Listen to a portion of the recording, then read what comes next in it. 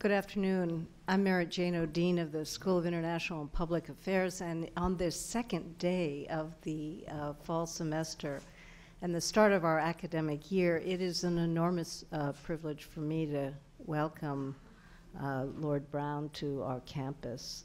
And grateful to our very dynamic and important Center of Learning on Energy and Environmental Issues, the Center on Global Energy Policy, to have John Elkind, a senior research scholar, here in conversation with Lord Browne.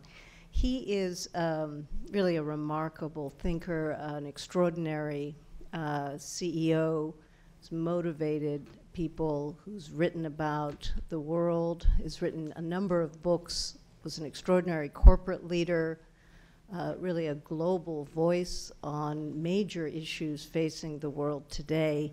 And I really can't wait to dive into Make, Think, and Imagine, which is already getting extraordinary attention. So on behalf of SIPA, let me thank you for being here today.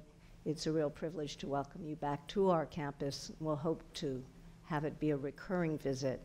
And thank you, John Elkind, for this conversation. Welcome, everyone.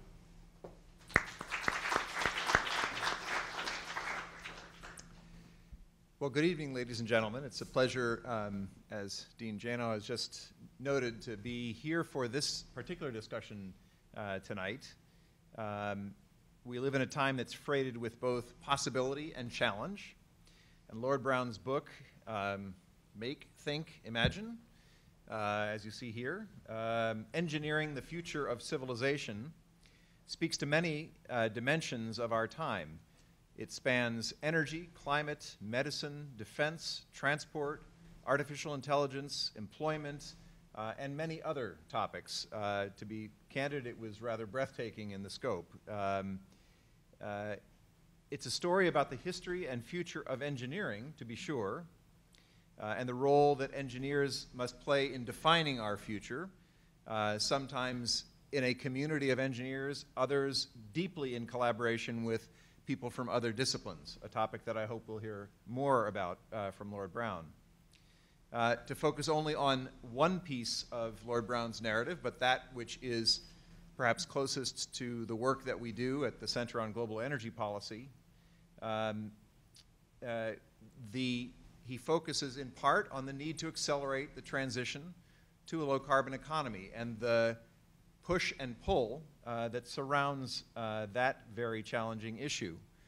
Just to increase the degree of difficulty, he then reminds us through the voice of one of the 100-some people whom he interviewed that that may not, in fact, be the most challenging issue of our time, but that others, such as drug-resistant bacteria, may be.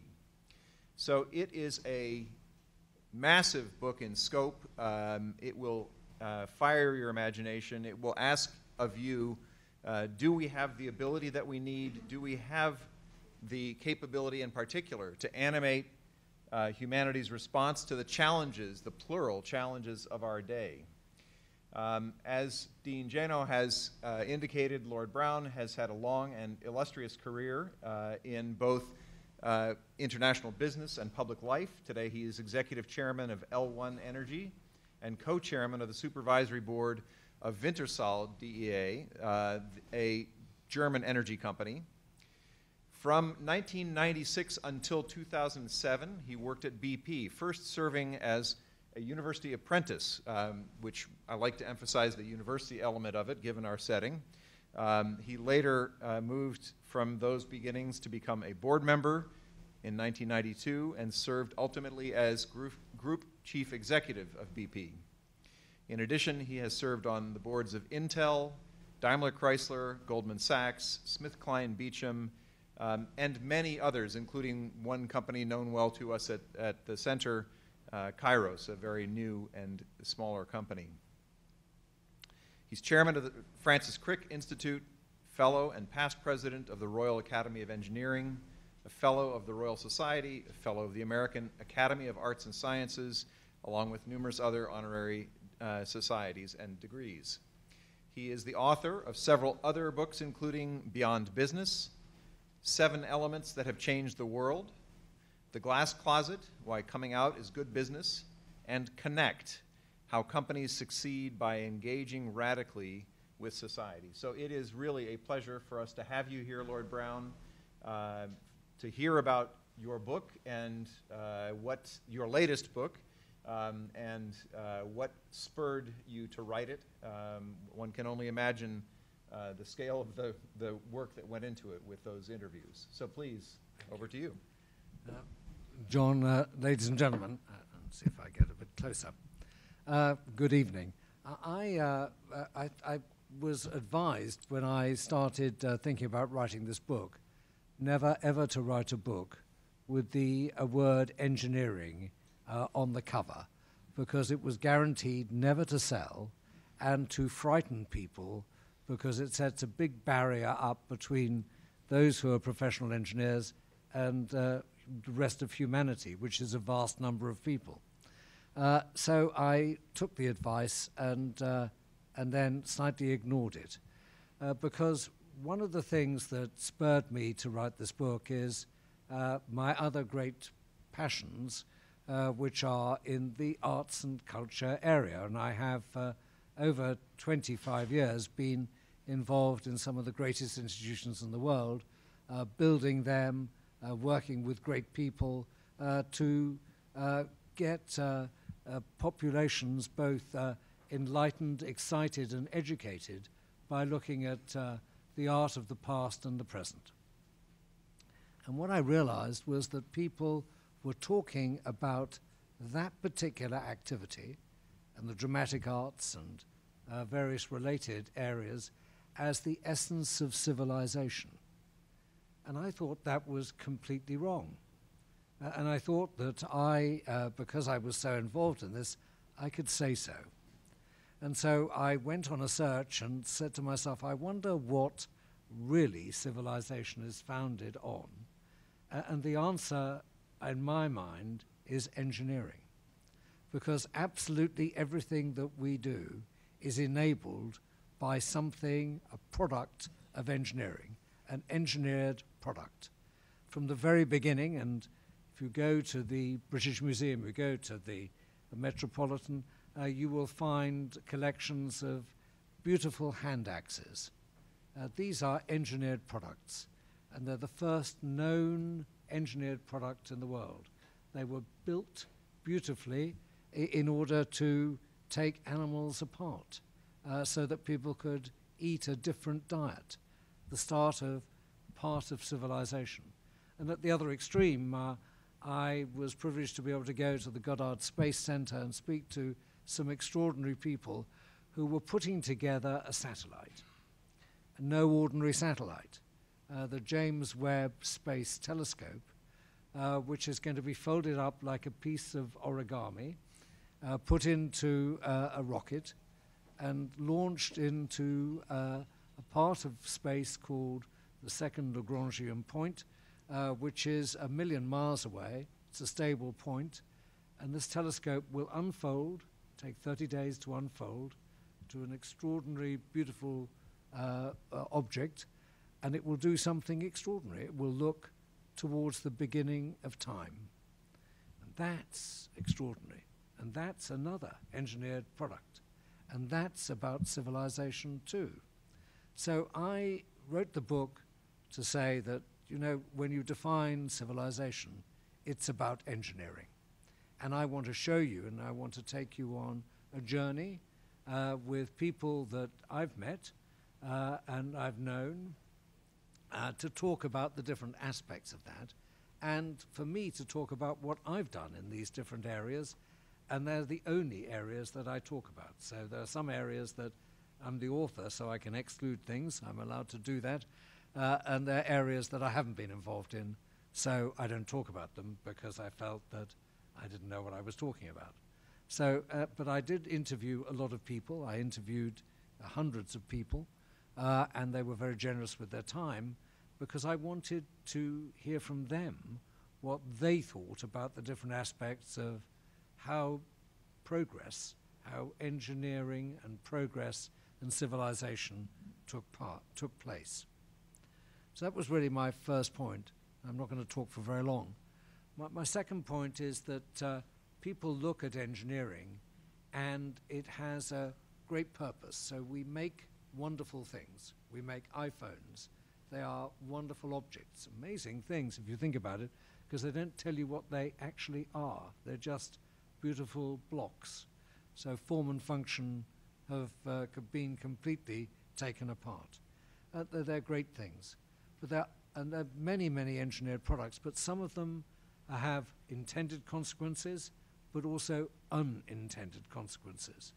So no one who started developing oil and giving this extraordinary product that gave us light, heat, and mobility and freedom, no one actually on purpose wanted to destroy the climate.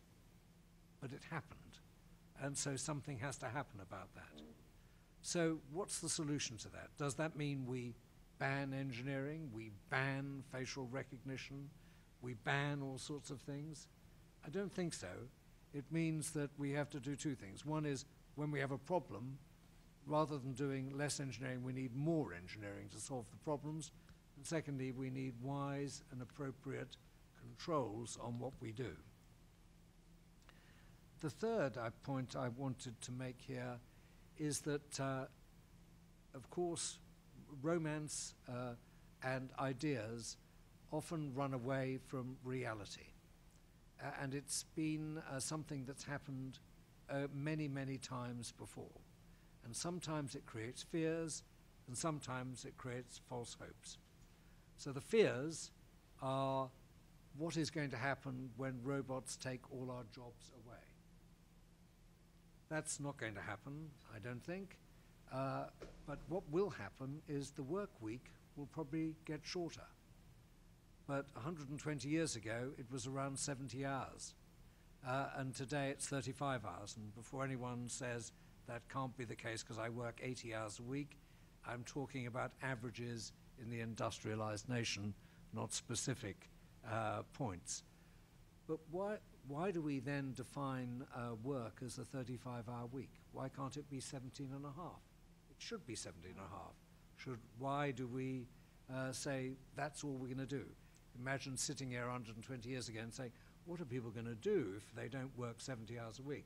It's a really bad idea, you know. So it's a fear which we need to realize that the solution here is the consequence is the results of automation. The consequence is the results of automation and engineering, but the solution is in public policy.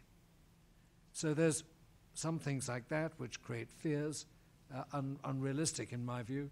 Others create extraordinary hype and hope, which may not be fulfilled. The idea of artificial general intelligence is probably the delivery of that. I can't see when it will ever happen. I think it's very difficult to define what intelligence actually is. And so in order to build intelligence, we need to define what general intelligence is. This is quite difficult. And we have to emulate the thing that created general intelligence, which is the human brain, which we don't understand. In fact, it's so complicated that I think the number of connection points in a brain, one single brain, exceeds the number of connection points, computing devices, in the entire world. So it's quite a big stretch. Hype has taken over. There are some very good things, and we can talk about it, about artificial intelligence, but general intelligence is a bridge too far. So the book is about realism too. And finally, the book is about one thing which I do think is important. It's the exceptional nature of human beings. I think human beings are exceptional, and we're made exceptional by having the ability to imagine. I think the best definition of imagine comes from J.K. Rowling, who defines it roughly, I think, as being in a place you can't possibly go to at a time that didn't exist, meeting people who you never could see, doing things that you can't believe at the moment. That's about imagination, but actually there's other forms of imagination that push people to do great things, and they step out engineering. It's, for example, I met one person, a wonderful man, who at MIT, I'm sorry it's MIT, but it's MIT, who is an engineer who deals with the human body. And I asked him what his purpose in life was. He said, it's very simple. I want to use my imagination and my laboratory's imagination to eliminate suffering. And I think that's a very good point at which to hand it over to John. Wow, no pressure. I should have mentioned at the outset that we are pleased both to have an excellent audience here with us today and also an audience watching through the live stream. This event is on the record, and so that is bad on me for having failed to note at the outset. I will also note that I'll kick off with a few questions for Lord Browne, but then we'll come to the audience, both those of you who are here in the hall and those of you who may be watching remotely. In that context, let me stress that both those of you here and those at home can send in questions by using the hashtag CGEP events at Columbia U Energy. So with that, a few questions from me just to kick us off. Lord Browne, I had the impression as I was reading the book that in some ways you wrote a very candid exposition that almost feels like the struggle between good and evil. You just spoke about the achievements of the engineering world. You also, I think with great candor, highlighted times when our fascination with what could be done outstripped a bit what should be done. And I'd like to ask you to maybe take a couple of minutes and talk about this theme, because it's really one of, I think, the most interesting aspects of the book. There's a tension in the book that you illuminate and highlight and uncover throughout. Tell us more. There's a tension which I think has been around for as long as people have been thinking about what happens in the physical world. When someone makes something, can it be used for good or bad purposes? And in the hands of good people, it'll be used for good, and in the hands of bad people, used for bad. So my example, I think, is to ask whether, I'm sure probably some people have seen a YouTube video called Slaughterbots.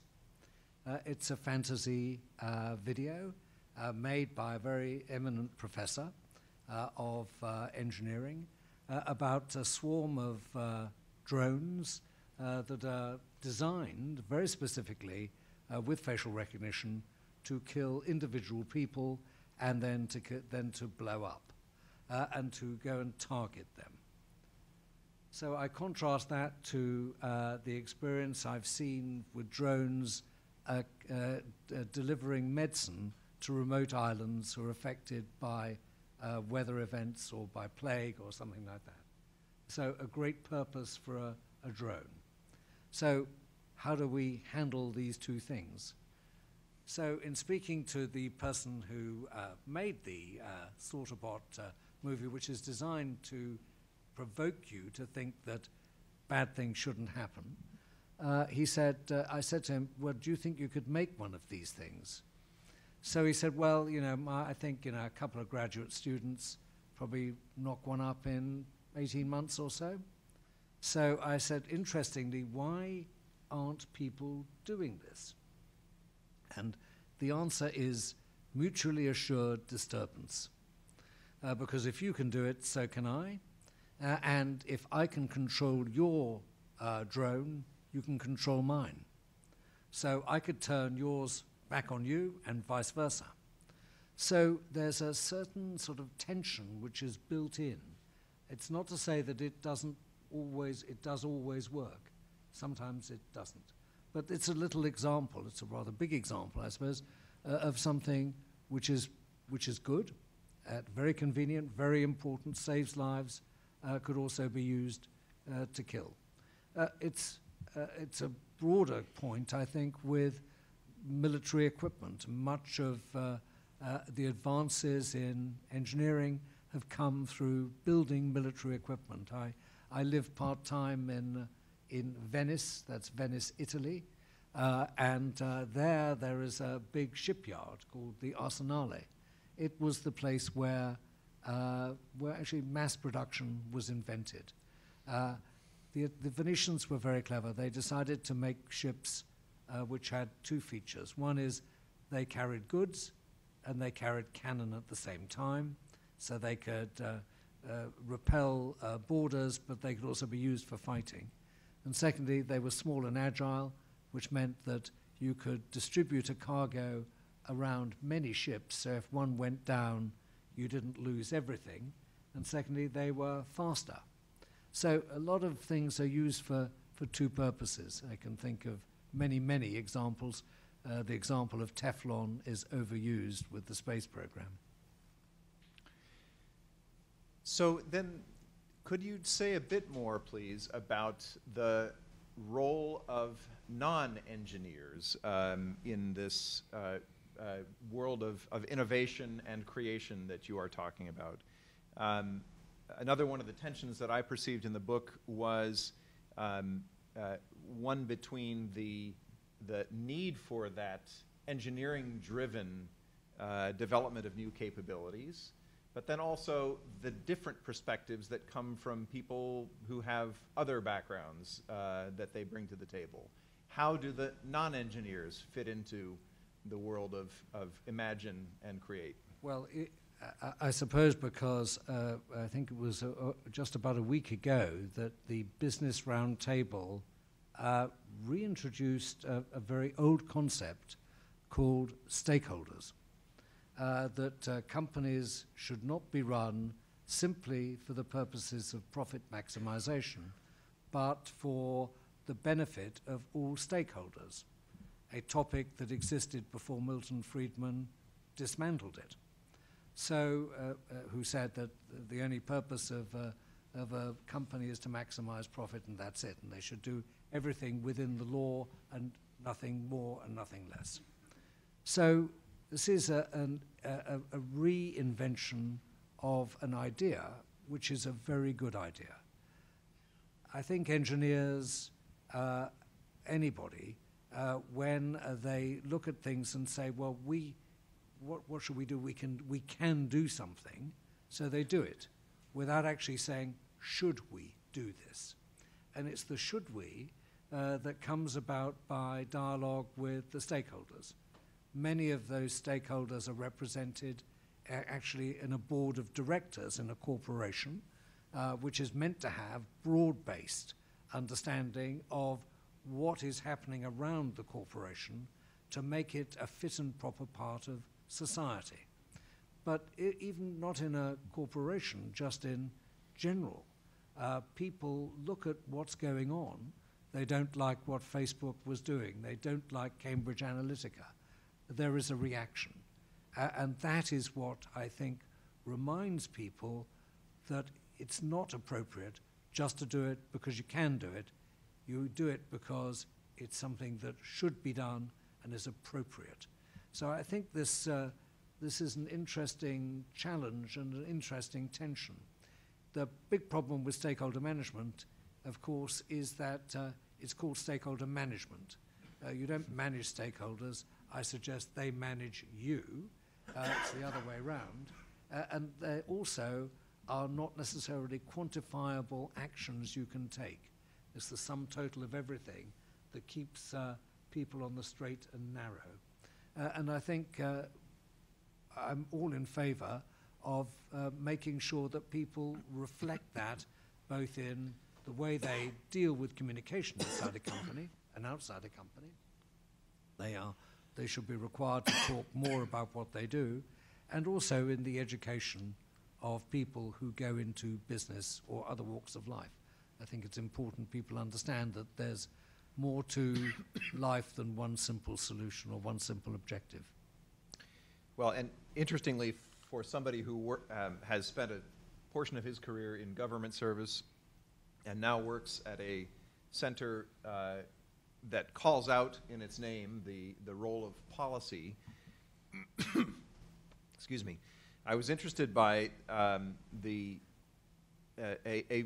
statement that you make when you are discussing drug-resistant bacteria. You say, once again we see that however potent an engineered advance is, society must use it wisely, and to do that requires wide-ranging vision, effective education, and this is the bit that caught my eye in particular, and sensible regulation.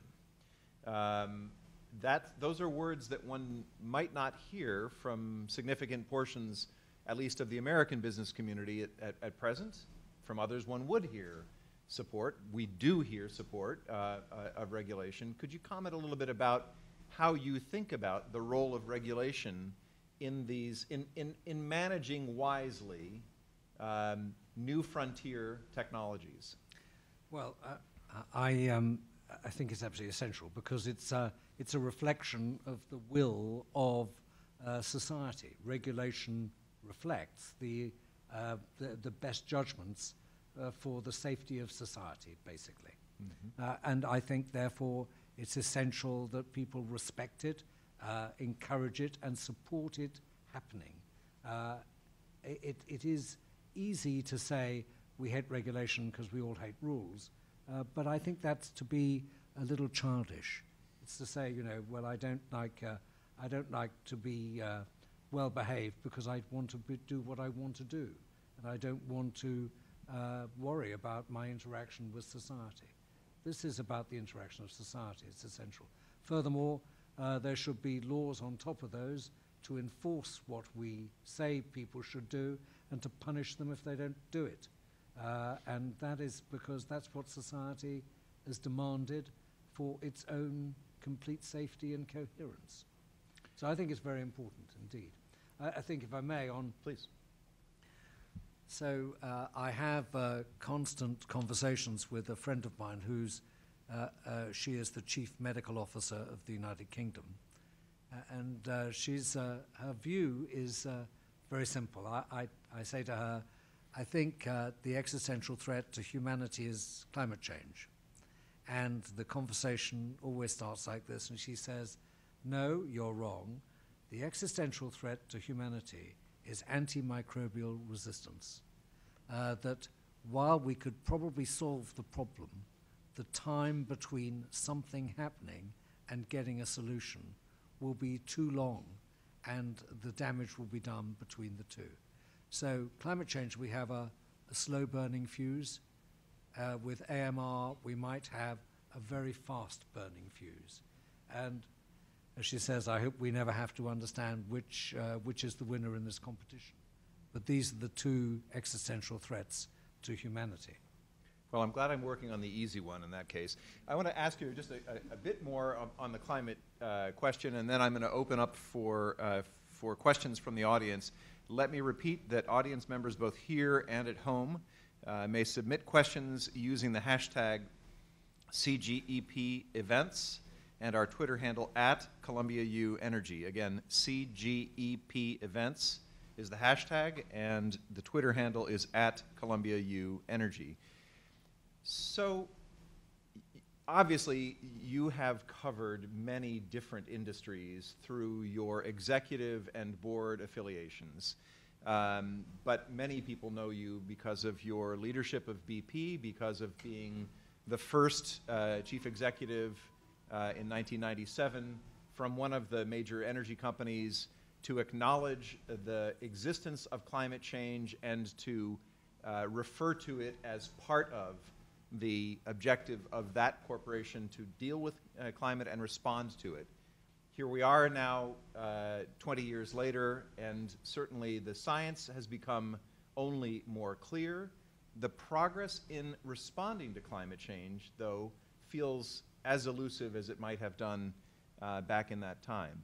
So I'd like to ask you to reflect a little bit on how you see the progress or lack thereof in the clean energy transition, in the energy sector in particular, but the climate problem more broadly, And should we be optimistic, pessimistic, or somewhere else on the scale? Let me start by, because I'm not sure that everybody here spends their life looking at the mix of energy in the world. But it's quite a shocking thing to tell people this is what the mix of energy is today. 85% is fossil fuel. 85%. 4% is renewable energy. The rest is a mix, including nuclear power. You could say that's renewable. It is, long run, not renewable. But that's the mix. So the question is, how do we get from here to somewhere different? I think however you look at it, it's going to be very difficult to shift out of hydrocarbons, all hydrocarbons, because they are so powerful. I mean, a cup of oil has enormous power. There's very few things other than uranium that we understand that can create that sort of power. So the transition is a very tough transition, and it's a very long transition. So in that, with that piece of reality, the question is, what do you do? So the first thing in my mind is, let's look at the problem that's being created and try and sort it out. So we do two things which really affect the mix of greenhouse gases in the environment. Number one, we produce oil and gas, and in so doing, we let methane, which is natural gas effectively, escape into the atmosphere, and that is a very potent greenhouse gas, very potent. So we have to stop that. We have to stop it. And that can be done, and the technologies to do that are pretty straightforward. And the measurement is pretty straightforward too.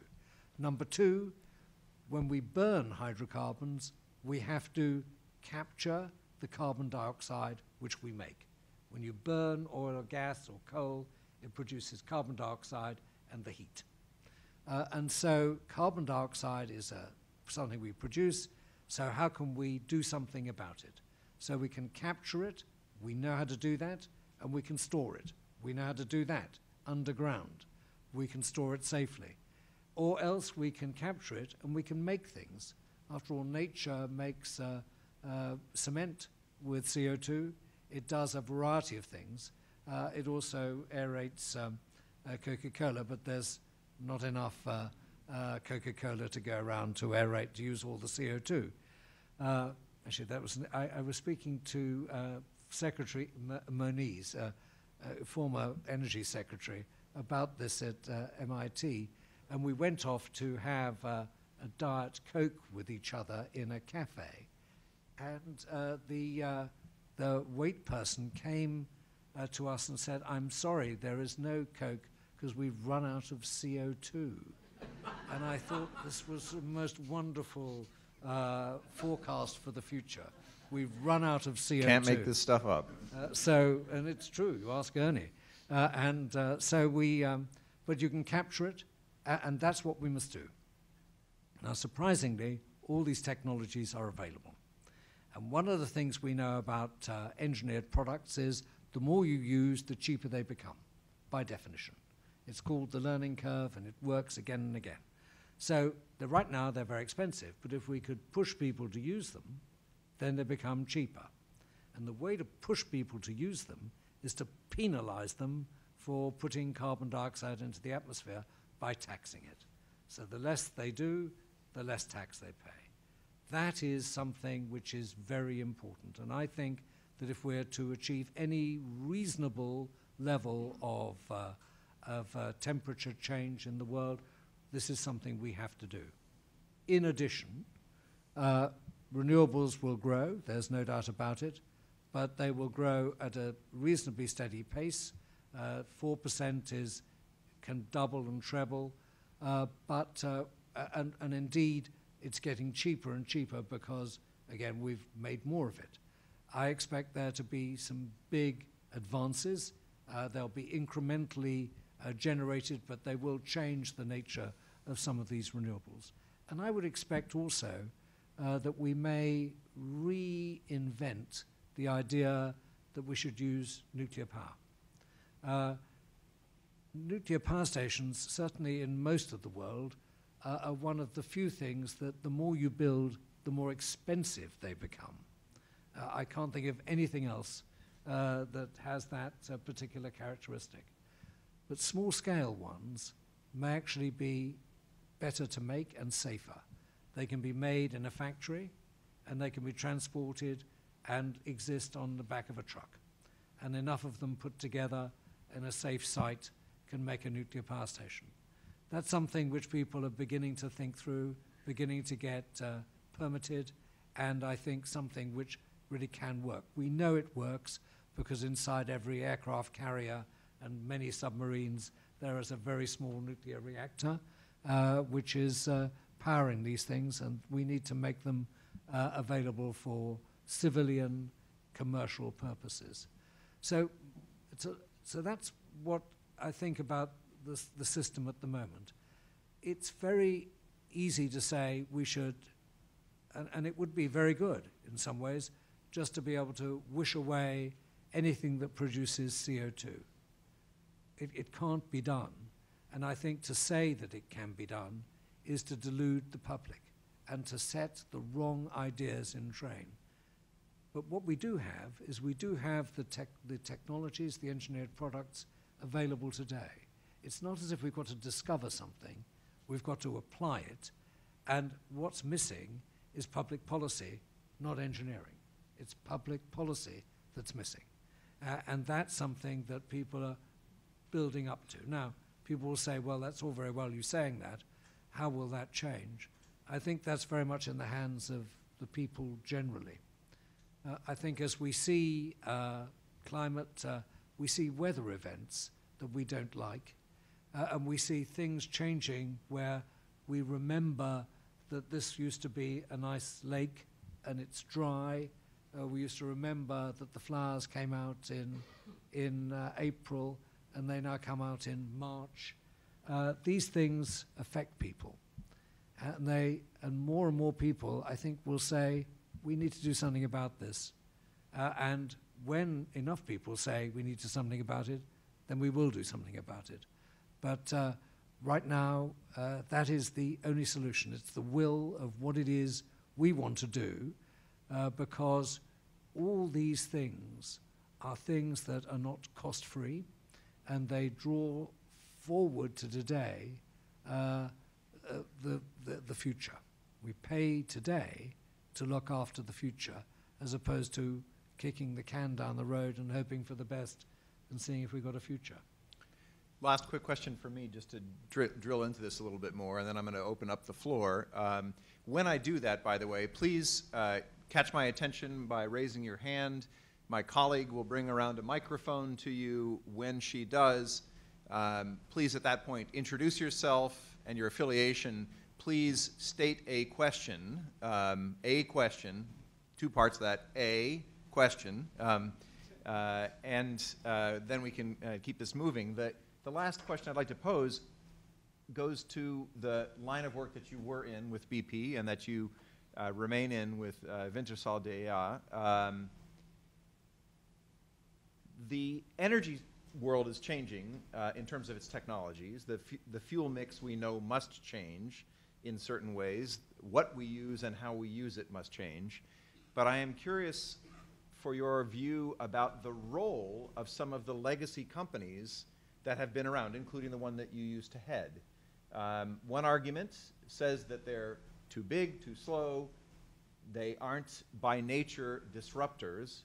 Others say they have deep pockets, deep technological prowess. How do you score that? Well, I think both are true. I mean, they have deep pockets, they have engineering prowess, and they have the means whereby to deploy different things in the world, different technologies, different processes in the world. But in my experience, the most difficult thing in running a company is to look at your legacy and actually look at it with clear eyes and say, actually, I don't like it very much. I might have been part of building it, but I want to change it. And that's a very difficult thing to do, because it's easy to say, well, why don't we wait another year and another year and another year, and pretty soon, you know, time is over. So you need to, legacy is great, it provides cash flow. It's also bad because it provides an anchor of thinking. And there you have the balance to create. Now, some of the companies are doing some wise things to get out of that by investing in smaller companies, trying to understand what they're doing, having these so-called venture funds. They need to see that through. It's early days. We've been here before. We've had venture funds in corporations for many, many years. Sometimes they work, sometimes they don't. So I think they definitely have a role. And remember that hydrocarbons will be needed for a long time. I think they'll slowly phase out in different ways.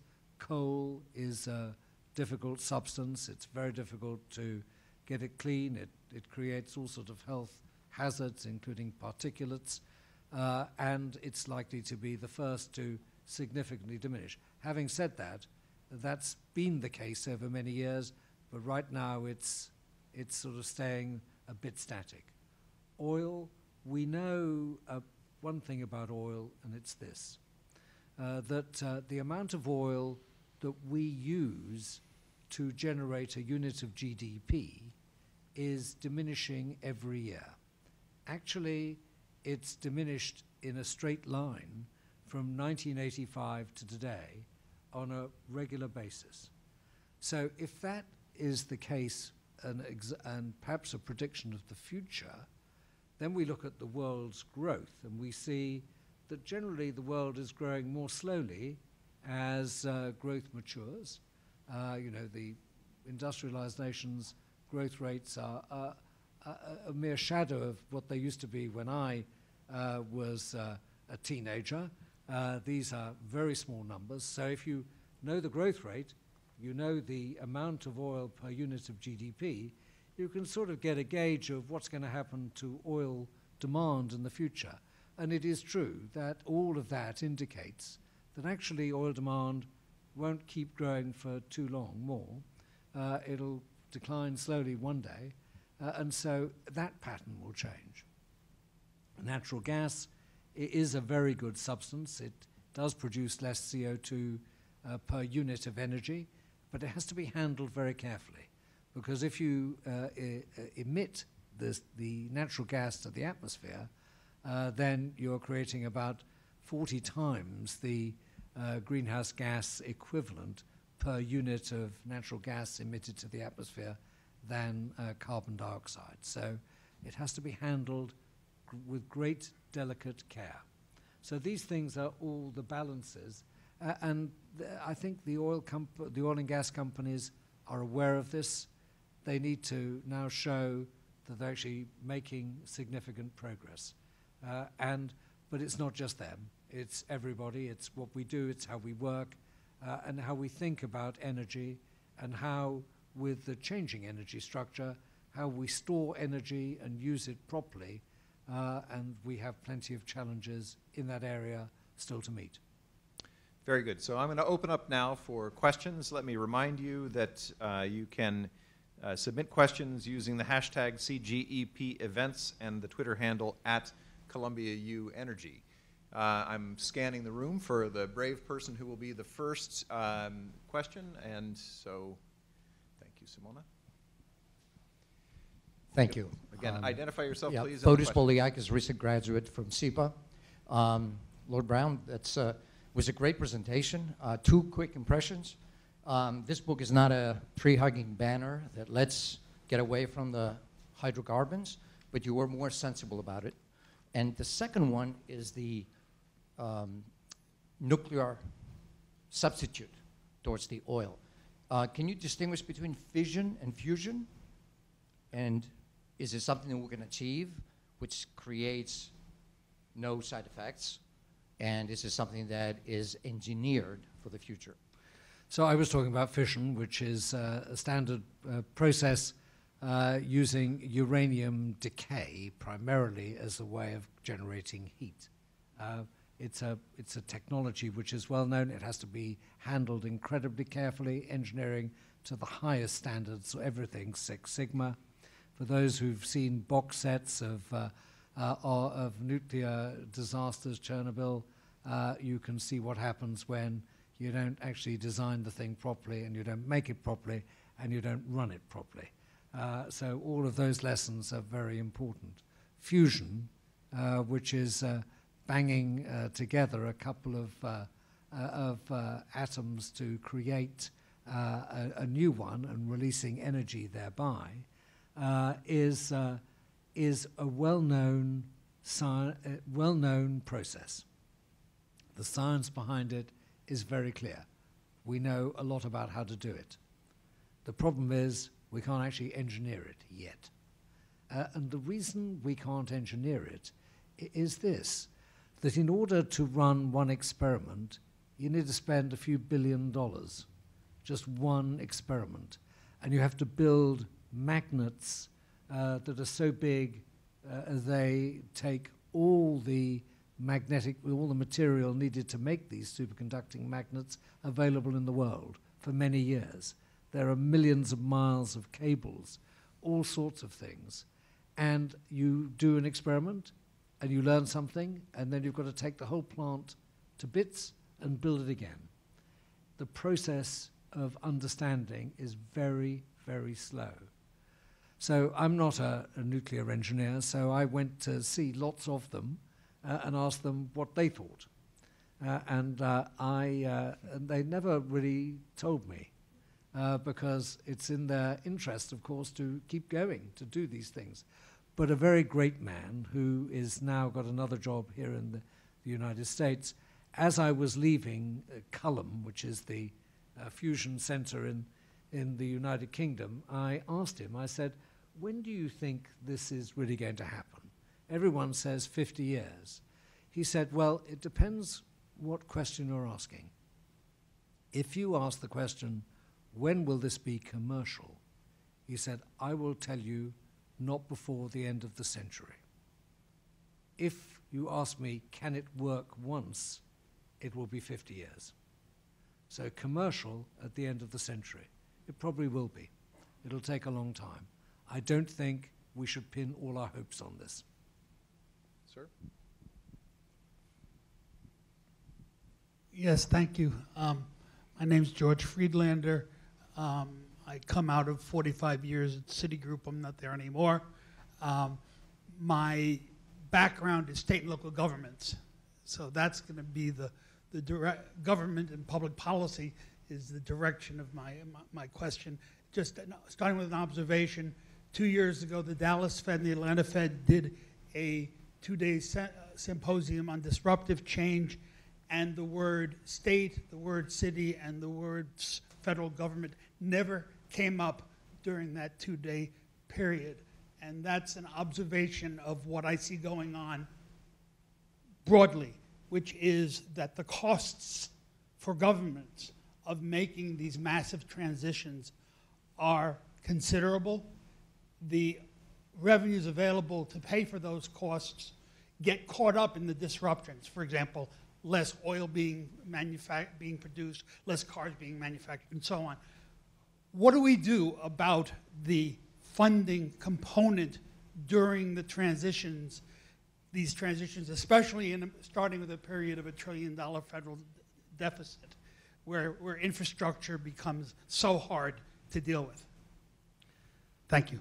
So I think we've got a couple of one experiment which didn't work, which is President Macron's approach to energy taxation, which created a rather significant number of riots in France. So we know that doesn't work. And so the question is what can work? So a discussion, I think, around Congress here, which didn't eventually get to the right place, was, I think, a good one, primarily catalyzed by Hank Paulson, which was let's tax carbon quite heavily, take the proceeds and redistribute them to the taxpayers, to everybody. Make it a progressive, not a regressive tax, which people will actually agree to. Maybe take a small amount of that, so you actually force the the private sector to take action to avoid cost, tax, and you can probably take a piece of it and redistribute it to the national laboratories to do some great work, which you need to do, but I mean a pretty small piece of it. So I think that probably is the way to fit it into many systems. I think you're looking at Macron versus what Congress tried to do but didn't quite get there. I mean, everybody wanted every single legislative piece attached to this bill, and of course it sank because of that. But I do think there's something in that, which is use public policy to create the delivery through the private sector. And therein lies, I think, the trade-off.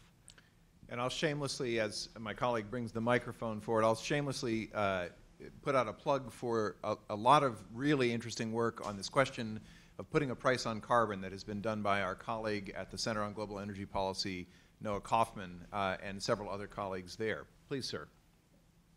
Hi, my name is Garm Hublil. I'm a PhD student in chemical engineering at the School of Engineering here, and I'm a fellow of the Abu Dhabi National Oil Company. So my question is that to reduce emissions and to have a more sustainable way to harness energy, it seems like a collective responsibility, not one that one country can do individually. And what you describe as a combination of public policy as well as technology and also having a favorable market, for that, it seems to work within the borders of developed countries. So now, if you were to include developing countries in that, which is very important given population growth and that now they're starting to use the forms of energy that we're trying to get rid of, how can developing countries facilitate that for developing countries? So I think I should say immediately I'm not a believer in world government. I don't believe it works. And I'm not a believer in one size fits all. So everybody has, I think, to look at what really fits in their nation. What I think should be shared is all forms of technology, or all forms of planning and public policy ideas. That seems to me to be a very important exchange. But everybody will do something different. I remember Prime Minister Singh of India saying at a meeting I was at that he said, well, it's a bit like this. Equity determines that every human has an equal share of the atmosphere. So he said, and that I mean literally. And so I've got 1 billion plus people. I get a big share. And you folk have used your share up. So you need to think about what you're doing while I do something different. Now, that has a certain logic, except for the fact that we may have used up the atmosphere. There's no more room for anything else. We can't actually make a negative contribution. So everybody has to, I think about their own role. They can't be forced to do things that aren't right. And I think when you look at the Paris Agreement, it had very attractive components to it, which allowed people to come up with their own plans to achieve a reasonable target and to be supervised, as it were, by peer pressure, one against the other. That works as long as goodwill is in place and people abide by a broad understanding of what peer pressure means. It can easily break down because someone says, I want to take a free ride on this, so I'm out.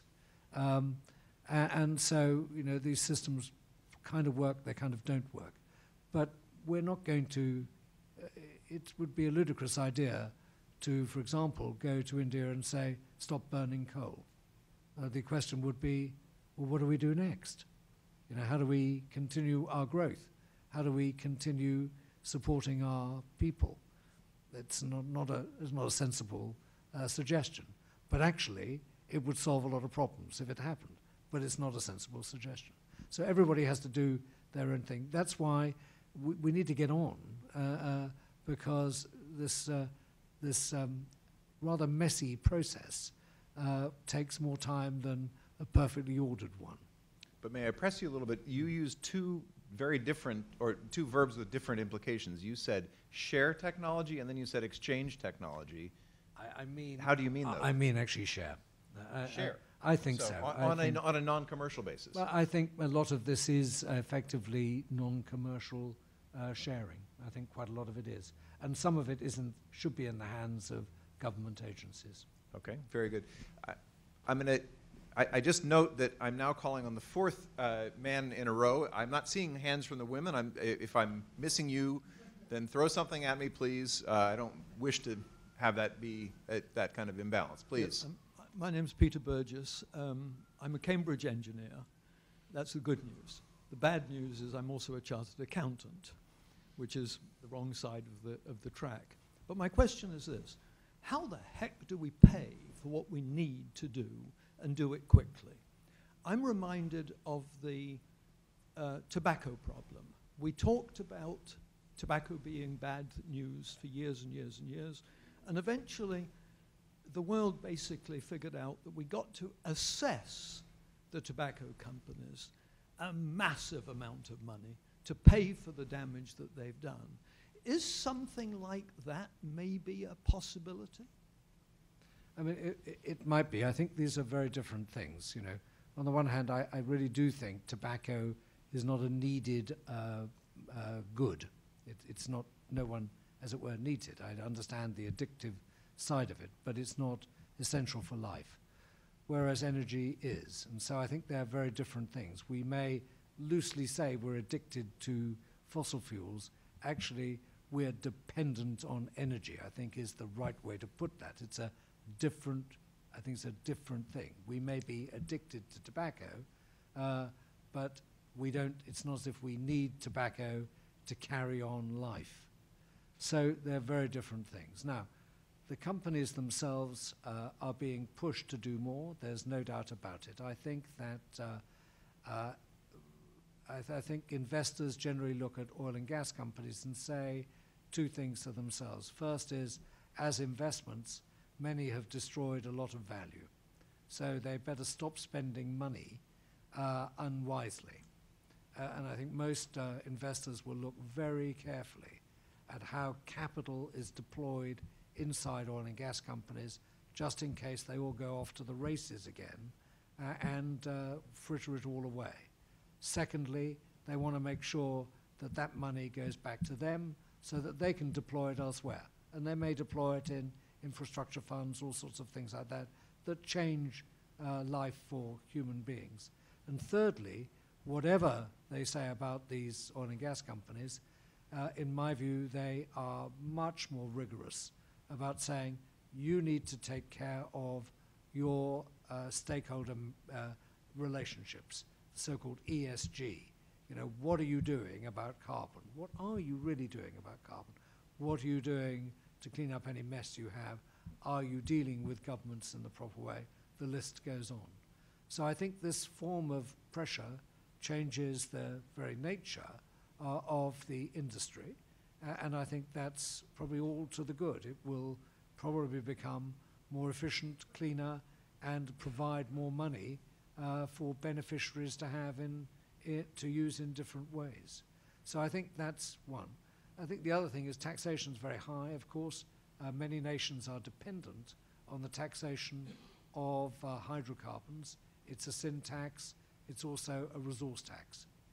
And so that's a very important point to note. In the end, if you tax it so highly, it won't come out of the ground because there's no incentive. And so balancing that is quite an art form, which you can see many nations trying, a bit like trying to get to the bullseye, going up and down the whole time to make sure there's just enough incentive to do what's needed to generate the right amount of energy. This gentleman right here. Oh, yeah. Please, either one. Yeah. Thank you, Lord Browne, for the presentation, for being here. My name is Zing. I am a first-year MPA student at Columbia.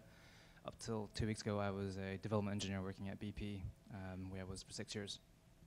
If I could, I'd like to ask you to share a personal reflection, knowing where we are now with where the energy mix is and where how the lack of, in my opinion, progress in climate change policies they are. During your time at BP, when you were at the helm, is there anything that you think you would do differently? And let me just ask you to pass the microphone to your neighbor just right next door there, and we'll get we're getting close to the end, so I'm going to kind of jam a couple of questions together. So I'm very bad at these hypothetical questions, but the answer is, first, I was asked this question whether I was guilty of being in the hydrocarbon business. I don't feel guilty about that at all, because I do think that the stated objective is to improve the lot of humanity. That's what it is to provide people with light, heat, and mobility. I think a phrase BP still uses was invented a very long time ago because that was the purpose of what the company was about. So I think that's right. What I would have done is I would have even further accelerated, if I could, the investment in non-hydrocarbon activity. That was very important. Many people thought that BP did it too early, and we probably did, but I would like to have tried to see if we could have persuaded people that it wasn't too early. BP became a company with a strapline thinking beyond petroleum. That was in 2000. Everyone today is thinking beyond petroleum today. We should have tried to persuade people even harder for everyone to think beyond petroleum. Sir, please. Thank you. Weston from New York. I mean, I'm not affiliated with an institution. Very political question. What should be the role of government in supporting innovative companies? I don't understand the intellectual property and the taxation thing, but should the government pick and choose companies, sectors, industries, in terms of innovation? So most governments have, from time to time, picked sectors for innovation.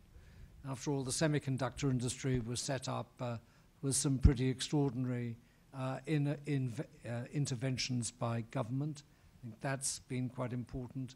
There have been interventions which have been generated through national laboratories in various parts of the world. So I think it's sectors, it's not companies. I think picking companies is a very dangerous thing. Picking sectors is also dangerous, but some just need a good kickstart. There's plenty of government intervention at the moment about energy storage. You know, people want to figure out how to get better devices to store intermittent energy that's generated from renewables. And you will see a lot of government intervention in this area. Please. So woman is starting now, okay? All right. Speak directly into the microphone, please. Can you hear me? Yes. Yeah. Yes. The first one, you said that, my name is Padma. You said that it is 4% renewable and 85% is foresight. Is it worldwide? Yes, this is a worldwide data. Okay. Because I think climate is about the world, it's not about a country. Okay, second question is, the New York State is targeting by 2050 100% renewable energy. Is it achievable, and how it will contribute to the world's parameters you gave it to? So the answer is probably yes. It all depends on how much money you want to spend, and therefore how rich you are. So for rich societies, in confined spaces, you can do lots of things. It may cost you a lot of money, but you can do it. You can, for example, ban gasoline and diesel cars. You could ban them and say, we're only going to have electric cars. You better make sure that the electricity is generated in a non-carbon dioxide way. Otherwise, you've simply displaced your problem elsewhere. So you can do that. You can say, we're going to generate all our electricity by renewable energy. You can do that. You need to be careful to make sure you store enough of it, because on literally a rainy day or a calm day, you're not going to generate any electricity from the wind and solar. So you'd better have all those things in place. But the smaller your society, the more you can do whatever you want. It's just a matter of money. So while my colleague, one well, more question. okay. So it is like the renewable energy, the biggest problem is storage, right? You see the market for the storage, energy storage? So there are quite a few issues. The one is where do you actually put some of this renewable, where do you put solar panels, where do you put wind turbines? You have to just think about that very carefully. Second, you've got to join them up, so you need lots of new electric wiring. And thirdly, you have to store the energy that you don't use and use it when it's not being generated. The conventional way of doing that is with batteries at the moment, lithium-ion batteries. They are not the most efficient, they're not the most long-lasting technique, but they'll do for the time being. So that can be done. Expensive, but it can be done. And I believe that with the amount of activity going on in this area, there'll be new formulations of batteries, better ones generated in the future. So I'm going to ask my colleague to bring the microphone around to the gentleman here in the front. And while Simona does that, let me note that we will be having, in celebration of this first event of the semester for the Center on Global Energy Policy, we'll have a little reception afterward. You'll have an opportunity, if you wish, to buy a copy of the book. There are several out there. And Lord Browne has kindly said that in the remainder of the time that he will have, he'd be happy to sign some of those books as well. Please, sir. We have just a couple more questions, and we're going to have to cut it off. Thank you very much. My name is Jorge Piedrahita. I work for Gear Capital Partners. We provide advice to sovereigns. And first of all, thank you very much for your presentation, and thank you for your thoughts. It's very useful. My question relates to what is the role of government in sort of this creation process. And it's not, related to regulation in the sense that regulation is a little bit an ex post process. So if I think about that, I think about things like, let's say, DARPA in the US and, ARPA before that, who, between many other things that we can attribute to them, the internet is one of those. So my question to you is, what is the role of government in all this process as it relates to energy and so on? Because if I look at your timeline, let's say, 50 or, end of the century for some processes and so on, we all know that everything can be accelerated with a bunch of money going behind that, right? So that's a little bit my question. Thank you very much. So I think while I say that, we have the engineering process today to begin to solve the climate change challenge, we can't stop innovating. So I think the role of government is significant. It has always been significant, for example, in the United States through the national laboratory system, the 17 national laboratories. In the UK, it's through an entity called UK Research and Innovation. It's the centralized spender of all government money in research and innovation. I sit on the board of that. So it is therefore about using the money in the places where the risk is impossible for a commercial enterprise to take. And that is the very best thing that government can do. It can attract good people to different form of employment.